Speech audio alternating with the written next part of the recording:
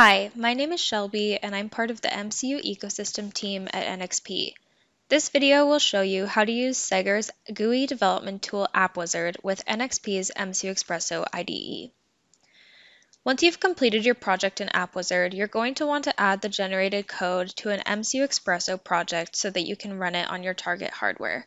The first step that you will need to do is open up the MCUXpresso IDE and import an emWin example from the MCUXpresso SDK. So you go down to the Quick Start panel and click Import SDK Examples. In this video, I will be using the IDA-MX RT1050 evaluation kit, but these steps will be similar for any device where emWin is available through the SDK. Once we've selected the evaluation kit that we want to import an example for, we can click Next. And now we want to find the emWin examples. We are going to choose the emWin temperature control example for this video. Once we hit Finish, then the example will be imported into the MCUXpresso IDE. Once the SDK example has been imported, you need to generate the AppWizard output. To do this, click File, and then click Export and Save. This will generate the output for your AppWizard application. If you go to your AppWizard project folder, you should see source and resource files that were generated. Now we need to replace the emWin library and header files in our MCUXpresso project with those from our AppWizard project.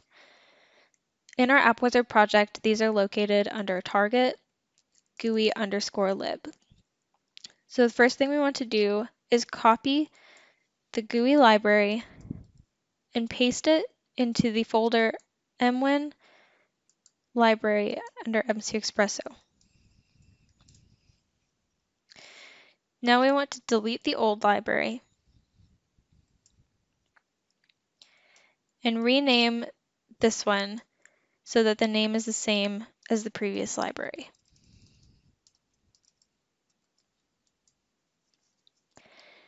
Now we want to copy the header files from this folder in our AppWizard project and put them in the emWin_header file after we've deleted the old header files.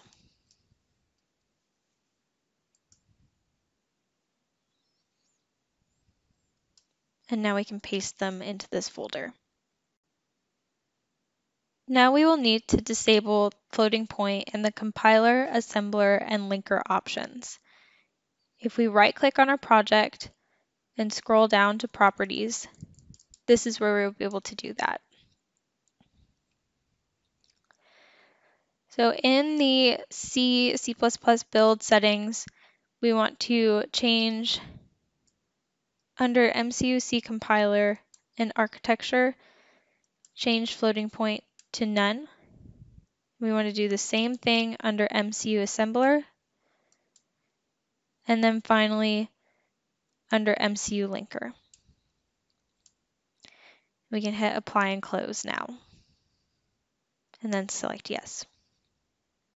So now that we've updated the floating point settings, then we need to add the file AppWizard_x_no_fs to our project.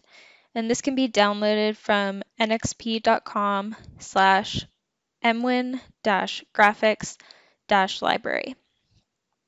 So we want to copy this file and place it under emWin config.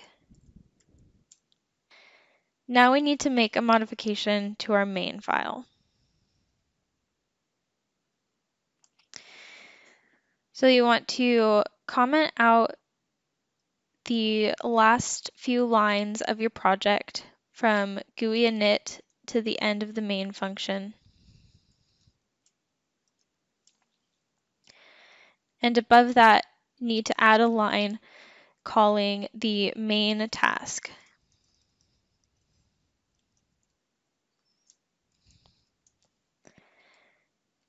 And hit save.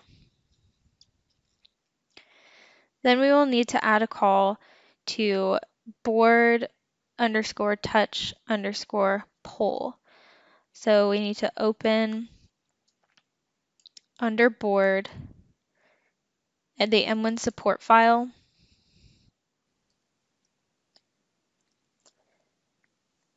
And we'll need to scroll down to the function GUI xDelay right around line 266. Then we can add a call to board touch pull.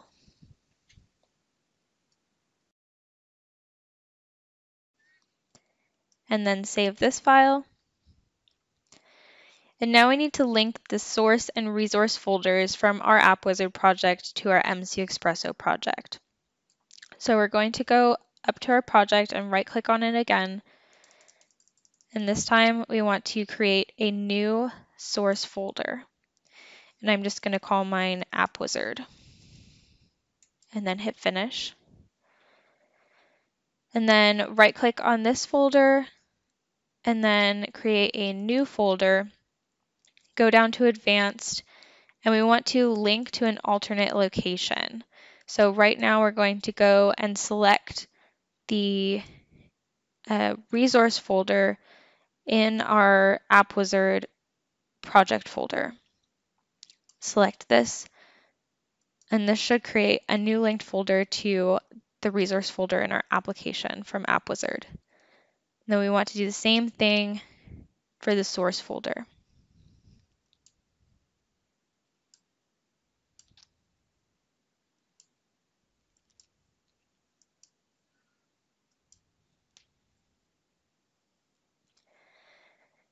Now that we have our source and resources linked from our AppWizard project, we're ready to build and run our application. So go down to the Quick Start panel and click Build.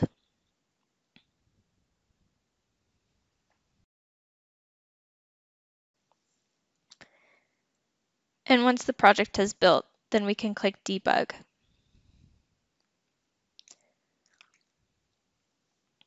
This will automatically discover the CMSys DAP debug probe on our evaluation kit.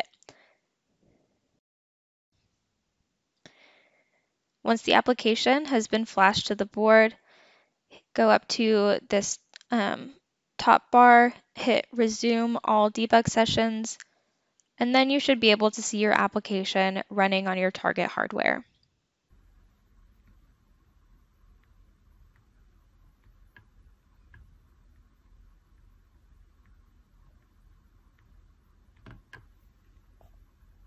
So that's how you use SEGGER's AppWizard with MCUXpresso. If you'd like more information about the emWin graphics library or AppWizard, or would like to know which boards have emWin support through the MCUXpresso SDK, visit nxp.com/emwin-graphics-library.